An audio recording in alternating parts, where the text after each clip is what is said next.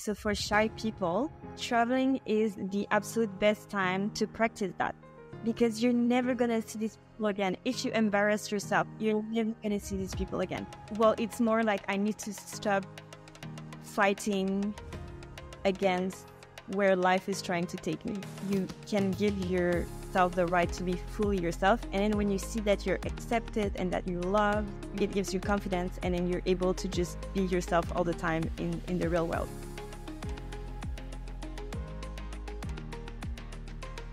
Hello everyone, welcome back to another episode of the Breaking Point podcast. Today we are here with Florence Lilinski, yes. I think. Yeah, there we go. And Florence, I've been saying this quite a lot because I've been doing quite a lot of sort of more unorthodox podcasts for me. I've spoke to a lot of like psychologists and coaches and things like that. But recently we've been talking about more sort of everyday life. But I'm hoping today will be a good day where we can bridge the two together. So Florence, I don't know much about Florence, everyone, other than that she travels around a lot. And yes, so Florence, I suppose the first question, give a little sort of summary of what you've done in the last few years to get to where you are now, and then we can go further back as we progress through the episode. First of all, from Montreal, so the French part of Canada. And I became a lawyer very young. So I became a lawyer at 22 years old. And then I worked in a big law firm. And that was like many hours, a lot of stress. And I really, really didn't like the experience. And that made me question my life decisions. And I really didn't know what to do with my life. So after 1 year of working there, I decided to go on a little 3 months trip in Southeast Asia. I didn't have a return ticket. And I went with one of my best friends with who I have traveled in Europe by the past. So actually we did it last semester abroad together in the UK. Lovely. In Leicester. Ask me why. I know. Really, anyone that's ever been traveling has thought, let's go to Leicester. No, I'm joking. The law program was on everything. And it was like the year that they won some game. So it was good. But yeah. Is it 2015? Yeah, it was. Leicester won the Premier League then. It was like the best.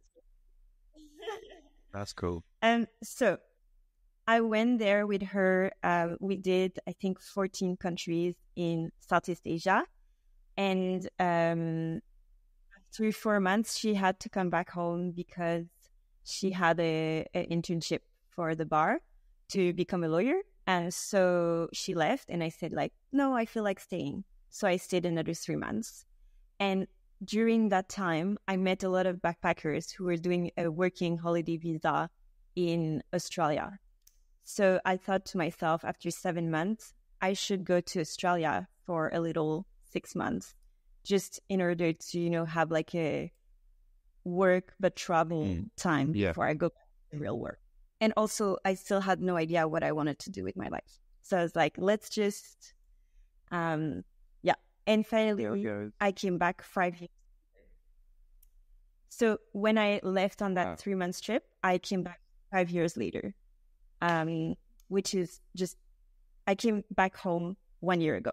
So yeah, and my life completely there. I had to do farm work. So can you imagine me doing farm work? I all sorts of jobs. Yeah. And I changed careers then. So basically, I started documenting my travels on social media, especially on TikTok, and it kind of blew up a little bit. Mm-hmm. So I understood how it was working and everything. And then I came back to the studies and I did a diploma in Australia in media production, in like film, in order to become better at making content. And then I landed my first job over there. And then I was planning to stay forever in Australia, but I lost my visa. So we can talk about that in the mental health part. It was like really horrible, but we can talk about that later if you want. And now I'm doing that here. So I'm based in Montreal doing social media management for some companies. And I'm able to work remotely. So I just spent 2 months in Europe working from my computer from 5 different countries in Europe. Wow. So it's like basically I built my dream life from Yeah. No, you have. loss. Yeah. No, that's great. Yeah, you've crafted something we can talk about. You've crafted like your ideal life, and now you're living it. So let's go back to the whole 5 years. So you ended up. What made you decide to not go back home? Why did you say, right, I'm staying here? So my first year, I was in a working holiday visa in Australia, and one of the mandatory things that you have to do is farm work. So I said, of course, I'm not staying more than 1 year because otherwise I would have to do 3 months of farm work in order to stay a second year. Mm-hmm. But finally, I liked it so much. So I was like, I'm just going to do the 3 months of farm work at the end of my year in order to have the possibility to come back at some point. So I did that. And then COVID happened. So I was at the end of my first year working in a farm. And then I also had a boyfriend from the UK, actually. He was from South Shield. And at first I couldn't understand anything that he was saying. I was going to say, yeah. Like dating, I was like, this is not going to work out because I literally don't understand anything. And my English was way worse back then. So, like, yeah. Thanks to him and Florence, now I speak a bit more fluently. No, you speak. But yeah, thank you. But it took so many years to be able to, make jokes in another language, be able to have fights or, like just speak your true self. There's always language. But yeah, so actually I had this boyfriend, and then like Canadian government and everything, they were like, you need to come back home like tomorrow, otherwise we cannot guarantee that there's going to be planes going back to Canada. So like you need to take your decision now. My parents were calling me and they were like, we're going to pay for your ticket, like you need to come back home.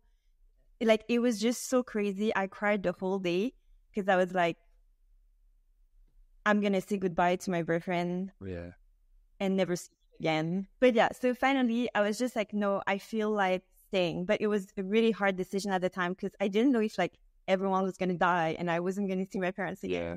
Like it was really dramatic. Also, I was seeing all of the backpackers leaving like day after day. And I was just thinking, am I really stupid for staying in Australia? But actually it was the best decision ever because Australia literally didn't have COVID. So during COVID, I traveled all around Australia. I didn't live COVID, and that helped me as well because I thought all these years that I'm traveling, anyway, people are stuck at home, so I'm not missing out on like career time. It helps me feel better that I wasn't progressing in my career. Yeah, so I had really nice words. And I was judging myself a lot for just traveling around and not building a career because that's what I was taught since I was young. Yes. So yeah, so that's where I decided to stay. And it was actually the best thing ever. And I went to see my parents. So 3.5 years into my trip, I was able to go through COVID, go and see my family. And I took all of my stuff. When I came back to my home, I took all of my stuff to move for real in Australia. And that was so hard to say goodbye to my parents because then I was like, okay, I'm moving at the other side of the world. And I cried for 3 days like a heartbreak. I bet, yeah. Because I was like, I'm my family. I meet a lot of people nowadays that want to be lawyers, and I'm like, why? Why do you want to be a lawyer? Isn't that just paperwork after paperwork after paperwork? Maybe I'm wrong, but you tell me why you wanted to be a lawyer and and then why you thought maybe this isn't for me? So like I just had good grades, and I come from like a rather conservative environment where my parents were like, you can do anything. You can become an astronaut, a lawyer, or a doctor. Like I was very creative when I was young, but it was not something that was encouraged. And I really love my parents. I have a really good relationship with them and everything. Yes. But especially my dad, like his parents lived the war and they couldn't study because of that. And they were like kind of poor, but they put all of their resources for their children to have the best education ever so that they could have a good life. So for my dad, it's like the primary thing that you should go for. It's education and it is. And I think as well as a woman who wears makeup and everything, it's nice. Like it's very shallow what I'm going to say, but it's nice to have that word that's associated to you so that people instantly think higher of you. And, you know, whenever I said, okay, I'm a lawyer, it's like, oh, okay, you're not just a blonde who's smiling and giggling. Yeah. It's sad, but it makes a statement that you were able to go through hard studies. Yes. And I think for working in a law firm, I worked in a big law firm as well. I didn't really ask myself any questions. I just knew that that was like the hardest point to get to. And that was like the most regarded position. So I just went for that. I didn't ask myself like what interests me, or I just went for what is the hardest to get, and I'm going to prove that I can get it. Yeah. And during that time, yeah. And it was very interesting, and people were like good people at that law firm, but the work environment is a little bit toxic to my standards, where you're expected to work like really, really long hours. You're expected to cancel your plans, to work on weekends, on nights. And I was just 22 years old. So I see all my friends having a life, and I just wasn't able to do anything. And as well, the lack of sleep and the stress, I was just really 22. unhappy. And that's and I didn't understand how I was going to do that for the rest of my life. But at the same time, it didn't feel like I could do anything else because nothing else was as regarded. Or So do you think it was? You said you grew up in like a conservative environment, and that your dad was very status driven, which is fair enough, to be fair. Would you say that it was more a case of your environment that encouraged you to be that aspirational and to achieve something, or was it? Did you have? I suppose a better question is, were you achieving it for the opinions of other people, or were you doing it so that you could feel proud of yourself? I think both, but I think for me, my value was really linked to my productivity. It still is, even though I'm in a completely different environment. It's like, then if I achieve this, then I'm worthy. Or and I wouldn't say my dad is like status driven. I would say he's like education driven. He believes that career is the most important thing. And and it is. I think it's really important, but like you need to find something that you're willing to do like several hours per day, which wasn't the case. No. I mean, and as well it's a lot of, the law that I was practicing, it was a lot of research. So a lot of time just like alone in your office. It wasn't something where I could interact with people, and that didn't suit me as well. No, I can't imagine. I can imagine you're someone that needs to be around people, engaging with them. Otherwise, things get pretty stale. What type of law was it? What was the sector? So I was, in labor and employment law, on the employer side, so for big companies as well. So that as well was not, Yeah. but it was interesting. And most of the time I felt like the client was right. It's an interesting one because I think there's a statistic about like young men and young women who go in to study law. It's inundated with young women. So they are choosing to do law way more than young men nowadays. I think I read that somewhere. And it surprises me because the stereotypical male temperament lends itself towards being a lawyer way more than the stereotypical female temperament. And I understand it's a stereotypical one, but stereotypes come up for a reason. So if you want to be a good lawyer, you have to be quite disagreeable, and you have to be willing to basically bargain for your own worth or the worth of your clients more than, I suppose, what the opponent, whatever the correct terminology is, the opponent. And if you encounter sort of a moral dilemma, then a compassionate person is going to find that quite hard. So did you, because you seem like a very lovely, sort of sweet, kind person, as well as obviously being highly, highly intelligent and competent. So did you find your conscience, do you know what conscience means? Do you understand? Do you get what that? Yeah? Did you find that sorry, I don't want to be rude, but I just don't want to say a word and you go, what has he just said? What does that mean? Okay. Oh, good. That's all right then. Yeah. Did you find that your conscience was being tested at times during your career as a lawyer, or was it not that kind of law sector? To be honest, no, it wasn't.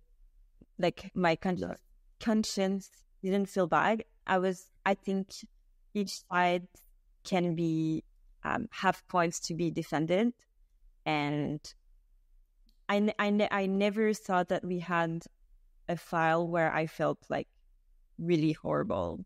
I thought, yeah, like there's good points, but I'm not working in criminal law. Like if I was working in criminal law, I don't think I could do it. Like defend the rapist or something. I think that I would not be able to. Yeah. But no, that's fair enough. You need to be a proper. Also, in terms of... Sorry? No, carry on.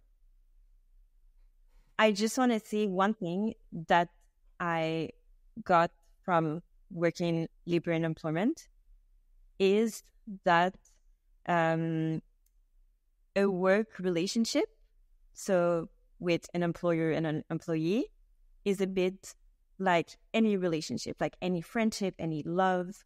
It's a fit. So sometimes if like someone is not good at their job, or it doesn't mean that the employee is not good, or like it's a fit. And I think it makes it so easier to see things like that. Like when people are not feeling well in their work, they're not necessarily the problem. Like maybe it's a fit problem, just like any relationship. Like you cannot be friends or in a love relationship with anyone, you know? Yeah. So I thought that was like just a concept that I got from working with these relationships. Let's talk about your traveling, and then we'll get on to like more of the mental health sides a bit later, once we have a little bit of a lighter conversation. What has traveling taught you about yourself and about the world, and the importance of escaping your comfort zone, I suppose? So many things. I think first thing is adaptability. So I was always moving from spot to spot. So like just now, I just moved in a new apartment and I didn't have any period of time of like adaptation. It was just like, okay, now I live here. I don't know. It's just like or when I lost my visa in Australia, I lost everything at once. So I had to quit the country. So I lost like my vision of the future, my apartment, my boyfriend at the time, my job, because I couldn't be there. Like, so I came back home with nothing. And 3 months later, my life was rebuilt here. Even though I didn't have a plan, it was a surprise. 3 months later, my life was rebuilt here. So it's just, it allows you to do something from scratch. Like, so that's the first thing with traveling. Second thing, it gets you out of your environment. So you get to meet people that you wouldn't normally meet. You really expand your thinking. You become not less judgmental, but you, like, I've met a lot of different people who do some even taboo things, and I'm just listening and being open to what they are, what they do. And it doesn't mean I'm going to apply it to my life, but it just makes you more understanding of everything, everyone. And then you get to pick the best out of everything to put it into your life. Yeah. I like that. I agree. Otherwise, well, you just get to learn a lot about the world. You know, if you see some news about Canada, you might not be interested because you've never been there. But when you've been to so many places, you're like, okay, I've been there. What? There's been a change in president. How come? It's just you become even more curious about the world because you now have a relationship with small parts of it. Yes. Yeah. As well, I'm very opportunity driven. I don't know how to say that, but I was sleeping in hostels for a while, and you meet people, and let's say I meet a girl and she's like, hey, I'm going on a boat tomorrow. And I'm like, okay, I'm packing my stuff. I'm going with her. Like, it's just, you become open to anything that's happening. Yes. And a lot of people tell me, you're so lucky. And I'm like, it's because I asked. It's because I like put myself out there. Yes. If I see something, I'm like, hey, can I come? I'm not passive. I'm like trying to be a yes girl and make the most out of like any opportunity, any situation in a good way, like with everyone being consenting, but you know, and I just lived so many crazy things. Like, I can give you an example. Please do. I was in Rome and we were trying to find a mountain to go see a sunset. So we had to find a mountain before the sunset. So we're like walking, and then I see a priest and I'm like, hey, do you know where the mountain is? You know, I was just like straight away, okay, a priest. Do you know where the mountain is? And he's like, actually, I'm going over there. So I'll show you. I'm going in the same direction. And then we talk, and he's like, actually, do you just want to come on the top of the monastery? So he brings us on the top of the monastery, which is like a private things for priests that has like a 360 view on Rome. And like, we spent the night until like 2 a.m. talking with all the priests in like this unique location with a view on Rome. And that kind of stuff keeps happening all the time. Yes. So yeah.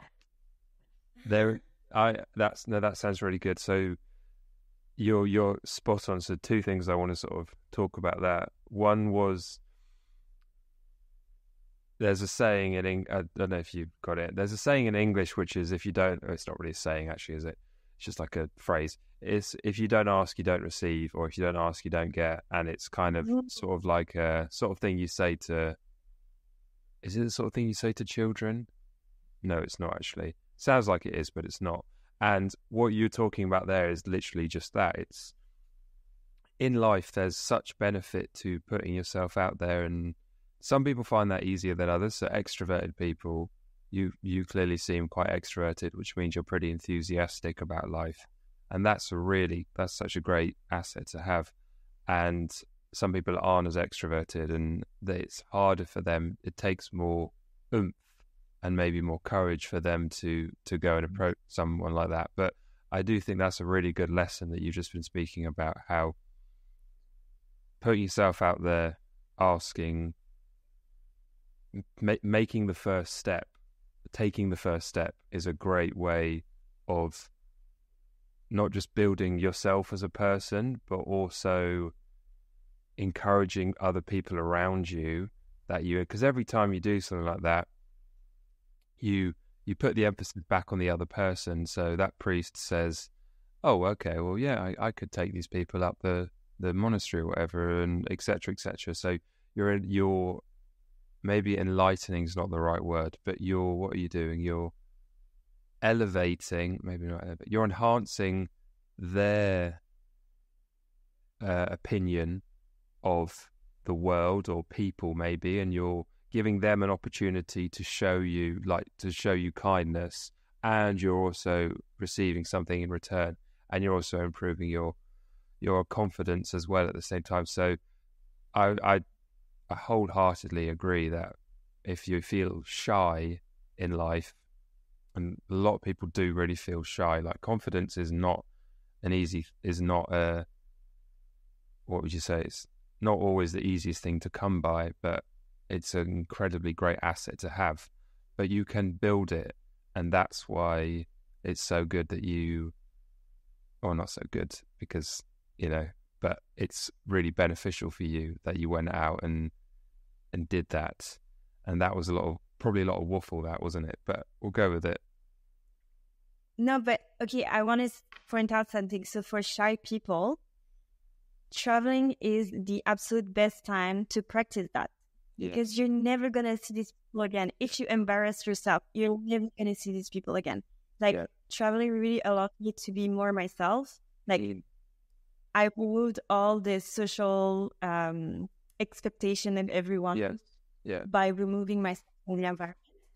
And it showed me as well who I truly was, without all that. Without the barriers, Yeah, and being able to just be absolutely yourself, and knowing if you embarrass yourself, you're probably never going to see these people again. So you can give yourself the right to be fully yourself. And then when you see that you're accepted and that you're loved, then it gives you confidence, and then you're able to just be yourself all the time in the real world. I think I was quite a people pleaser, and I also had that idea that as girls, we were more appreciated in society if we were making ourselves feel small. I know you mean. Real.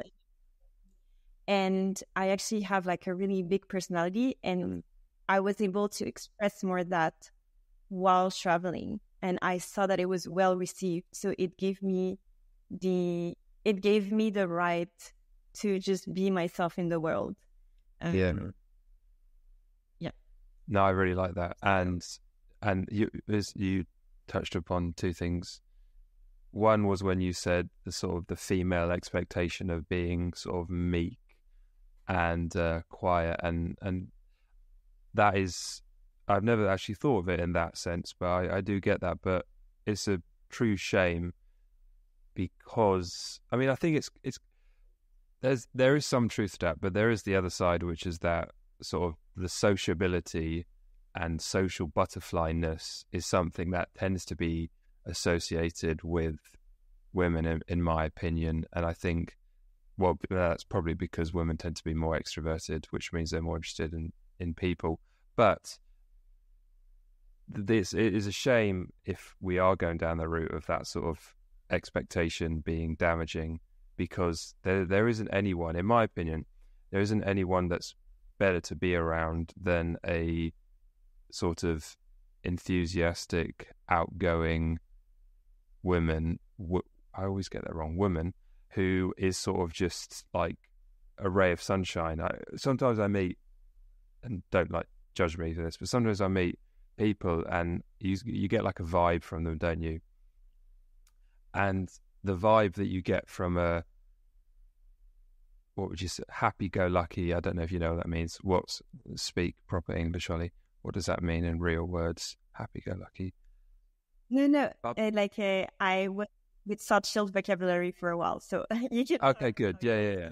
Yeah, I'll use some Newcastle vocabulary like lass. No, wait.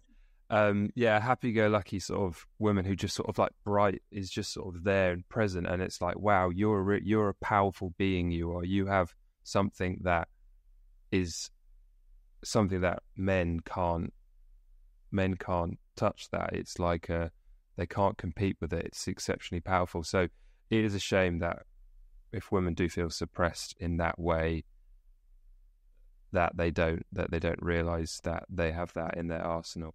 I just want to say that when I was in Australia and my parents were calling me every day, like, what are you doing with your life? Like, what's happening? Give us an answer. Like, when are you coming back home? Yes. What are you doing with your career? You're like, what's happening? I saw a psychologist and she told me, and it was like a really good one. And she told me, follow what feels right. I know that sounds very cheesy, but that's what I did. And it led me to where I am now, which is the absolute best. I mean, there's still struggles sometimes, like, of course, always will be. Life, and I still and everything, but like, just be curious about what's gonna happen and follow what feels right. Follow what you feel like doing. Obviously, if you have like addiction problems and stuff, like maybe that's not the way to go. But follow what feels right. And for me, that was the best advice. Just have like faith that everything is going to be okay, and it all worked out. It really all worked out. Okay, let's talk about you seeing a psychologist and that thing that you said that happened that you wanted, that we were going to get on to earlier in the call. Well, that was pretty much like the biggest takeaway from it. It was follow what feels right. Okay. And then it was good.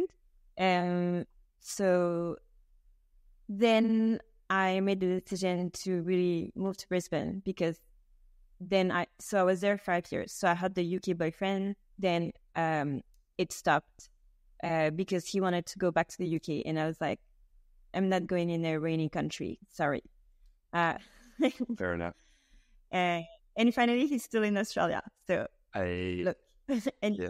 No. But it was that was good. Like, I don't think we were meant to be with each other, and I'm very happy for him and everything that's happening for him. Good. Then I met another Australian boyfriend, and I was with him. And at the end, I was like getting a visa from him to be able to stay. Well, it was not from him. It was like because we had decided to build a life in Australia together. So we went on a partner visa. And when we broke up, that's when I had to leave. So what happened is that for the past maybe, like, let's say the 6 months before the relationship breakdown, it was like the most distressed I have been my whole life, because there was a lot of signs of him being dishonest, and but I was at the other side of the world in his environment, surrounded by his friends, surrounded by his family who had him in really high regard. And so I was thinking that I was completely crazy and that I was ruining a good relationship. And what was really, really horrible was that I knew that if this relationship was, if I was right in thinking what I was thinking, that would mean that I was losing my whole life as I knew it at the time, because I would lose the visa. Do you understand what I mean? Yeah. Yeah, so I thought maybe I'm becoming, crazy, because there is so much pressure on the relationship, because my whole living situation relies on a partner visa. Really? Do you know? Wow. Okay. Yeah. That's a tricky situation. Yeah. So I was in such a distressed environment for 6 months prior to finding out he was actually being dishonest and unfaithful and everything. So I learned that he was unfaithful. So I broke up.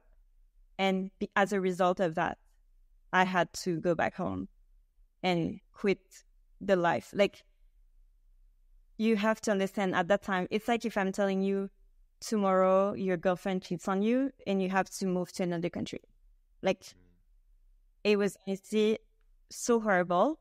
But actually, the moment that I found out, it was kind of a relief. It was horrible, but it was kind of a relief because I was like, okay, like,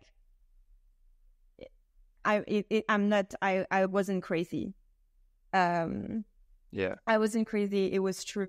And after the relationship as well, I was able to retrace even more stuff that I understood, like, okay, like, why did I not end that earlier? But all that to say, I think like really traumatizing events can lead to something even better. Like, I didn't want to go back to Canada, but finally I'm here, and it's even better because I'm close to my family and I'm still able to travel with the work that I found. I found a really, really healthy relationship. And it's just like it all worked out. Good. So sometimes you just have to follow like where life is bringing you. Like, when that happened, I really, really tried to stay in Australia. I went to see immigration lawyers. My job tried to sponsor me. Like, we tried everything for me to stay.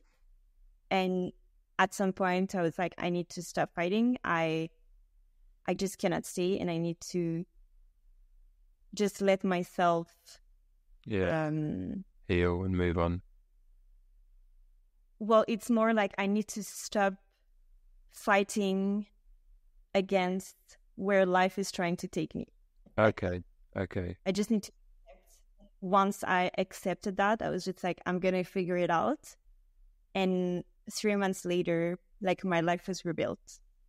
And I think my life was rebuilt so fast because of traveling, because I'm used to changing environment completely, changing jobs, like, it's now a skill that gives me so much confidence that I'm like, if I lose everything again, that's fine, because I know I can rebuild it. Like, when you go through really bad stuff and then you're able to surrender, or you're able to yes then it actually gives you a lot of confidence. So maybe you're just someone who is capable of going through an adverse, difficult experience, shaking it out, so to speak, and then you're okay. You carry on. I don't know, but ego death is a slight technical term, but yeah. Pardon? No, but I don't think so. Like, I do like cry, I'm sad, like, whenever I need to, but I do think whenever there's something that I'm sad about, I talk about it until everyone's tired of me talking about it, and then I feel okay. Yes. So, like, I am very sad whenever sad things happen, but then I'm able to. But I do think as well, you have to go back to what traumatized you. Like, I started the relationship that I'm in quite fast after this, and I really didn't mean to. It just happened that we just got along so well, and I was like, oh, I'm not ready. But then I was like, well, we're spending all of our time together and we have so much fun, and it's super fun, so let's just But the other relationship, it was super nice at the beginning as well, so I was like, I know that it can change. But actually now it's been like 9 months, and it's just really, really nice. And that as well helped me, because I still had that fear that I was part of the problem. Well, very probably I'm not perfect, so I was contributing to the dynamic, the bad dynamic. That is really horrible. But it helped me to go back in a relationship, actually, and to find out that I was able to have a really nice relationship that is not toxic, distressing. Because like really the state of distress that I was in, I'd never been in such a state of distress. Like I was like vomiting from anxiety. I was like really, really skinny. I was like shaking sometimes. Like I've never had physical symptoms before in my life of something. And I was even seeing a psychologist back then because I thought I was the problem. But all that time, it wasn't the case. But yeah, it's just horrible when you think you're the problem, because you think even if I leave the relationship, I'm the problem, so I'm going to bring that in something else. But then, I don't know, do guys experience that, to be with people who are like, you know, liars, they can, and who are like super nice in the beginning, but then they change? I feel like, yeah, my guy friends don't report such actions from girls, but maybe they just don't talk about it. I don't know, but it's maybe just my guy friends. I think young women, I've spoken about this a lot on different podcasts. I think young women tend to be, well, it's not even I think, it's well known that young women tend to be drawn towards men who are more narcissistic than older women. And that's a well-documented thing in psychology. So people, and I have my ideas on why that is. I think it's got something to do with confidence and competence and the mismatch between confidence and competence. I think it's got something to do with, oh God, you could literally do 58 podcasts on this. But do I think guys have that? Sorry, yeah, okay. Say something what you No, sorry, I'm interrupting you. But the confidence thing is true. Is like I was having like that's another thing. Like trust your gut. But I was like having physical symptoms that this is not okay. But I didn't have enough confidence to be like, yeah, I'm right. I was like, no, I am wrong for experiencing all this. I need to fix myself too. So yeah, I think it's a confidence thing, because I think now, if I do experience that in any relationship where I'm vomiting because someone is coming home at 5 a.m., like, anyway, if I'm experiencing that again, I will not need proof to leave the relationship. I will just be like the way that I feel, even if something is happening or not. It's really not fun. So cut it right now. I think because of the visa thing, I was in such a vulnerable situation where, you know, I was losing a lot by losing that. That's a reminder as well to really keep your independence and not put yourself in a vulnerable situation with someone unless you're really sure about them. Has the go with the flow ever fallen? Has it ever sort of blown back in your face, backfired on you? Or has it really always worked? Because I'm intrigued. Well, there was part where I was lost, where I had to just think like, okay, but so the thing is, I am a very like, I need to always be productive. So when I was traveling, I wasn't like weed, like I was visiting 12 temples per day, and I was like, okay, I need to make the most of every single day. Right, that, yeah. But still being a failure because I wasn't having a career during that time. Mm-hmm. But for me, like, you have to go with the flow, but while doing the most you can of your days. Okay, I like. You know. Yeah. So you need to follow what feels right. Like, let's say I decided to stay in Australia during the pandemic. And then I was like, holy moly, I'm able to travel while everyone's stuck at home. And as well, all of the touristy activities were so cheap. All of the hostels were so cheap because there was no backpackers coming in. So I was just like, I just feel like I'm always so lucky. And when you have that thinking, just like so many things and opportunities start happening, and you just have to follow the opportunities. So go with the flow is not stay on your couch. Like go with the flow is like always be aware of opportunities and take them and see where it leads you. So let's see, and going with the flow was I went on a Asian trip. Then I felt like staying there, so I stayed there. Then I met people who were going to Australia. So I went to Australia. Then in Australia, I felt like staying because I had a boyfriend, so I stayed. Then I thought to myself, I want to live forever in Australia, but I can't practice as a lawyer in Australia. And I don't think that I want to do it. So I need to or study again to do my equivalences or change. I wanted to stay in Australia. I needed a student visa as well. So that forced me to change careers. Because I wanted to stay with that boyfriend at the time as well. So I did a student visa. Thanks to that bad relationship, I changed careers. And thanks to the relationship being bad, I came back to Canada with a changed career. And now I have a career that's super nice where I can still travel while having this career. And I met my boyfriend, which is going really well. And so it's just like, it literally every single time I followed the lead, it brought me to where I am now, which is super nice.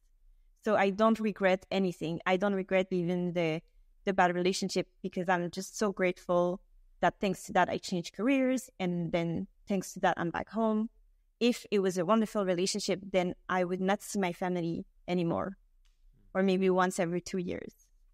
So it's just everything happens for a reason. Everything goes well. I do want to stay as a young woman, like your first of all, I'm not that young. I'm almost 30. So, but I would say as a young woman, I think you still have to be on your guards, like regarding to your security. Yes. But you also have to be, not you have to be, no, actually, as a young woman, there's a lot of stuff that you have to do in order to be well perceived by the society. And so in that regard, I think that I have a privilege because I know I'm not the like most beautiful person on earth, but I still have like a privilege of kind of like meeting the standards. And so that does give you opportunities in life. So I think that's an advantage for, like, I don't know, I'm trying to answer your question. No, I know, it's a very good question. I appreciate you. Yeah. It's definitely an advantage in the current society. But the backside of that is that people will assume that you're maybe like less smart if you're smiling, if you're like a lot of girls have said, like whenever they cut their hair short, they're being talked to in a more professional way. People just assume that they're smarter. So I don't know. I just still feel like people are basing their judgments on appearance, yeah. And that's affecting more women. Yeah. I don't know if that answers your question. Yeah, no, I think but, with regards to professional possible development, as you said, you've had to work harder to achieve possibly same levels of respect, I would say, in sort of response to that, but being very attractive is an advantage in a different way. And unfortunately, we as people lack we tend to lack the ability to perceive things with nuance and with subjectivity. So just going back to the whole thing we spoke about earlier with the sort of the cycloptic viewpoint, we have a stereotypical viewpoint of if someone looks like this, they're like that, and it's hard for us to see them in a different light. And that's kind of that's what maturity is, and that's what sort of education is to merge the two, or to see things not through the lens of our sort of discriminatory way, but to see things, to be more open-minded. But yeah, I get you. I agree with all that, to be fair. Good answer. And it's the whole effect as well, like for men or for girls. If the person meets the beauty standards, we're gonna assume more good things about them. And as well, that reflection, like let's see you're like a model and people assume really good things about you. Halo. Then that's your the world. So then you become that, So, yeah. I don't know. I just think with social media, it's really good that there's more representation so that more people can get representation, and our definition of beauty is changing, so that there's no unfairness regarding to that point.